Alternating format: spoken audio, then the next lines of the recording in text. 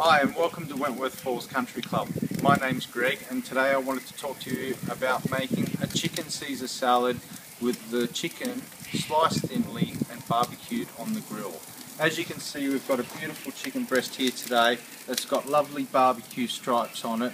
We put it on a very hot barbecue which prevents the chicken from sticking, and then we grill it until it's nice and ready, and then we can build our salad. So let's talk and move towards the salad here. So what we've got today is some lovely cos lettuce. We've decorated with some lovely dressing, and now what we're going to do is add a few of our key Caesar salad ingredients. We've got some bacon, we sprinkle that on there. We've got some parmesan, we sprinkle that on there. We get our beautiful chicken that we've been grilling here, lift it up, put it in the middle of our Caesar salad,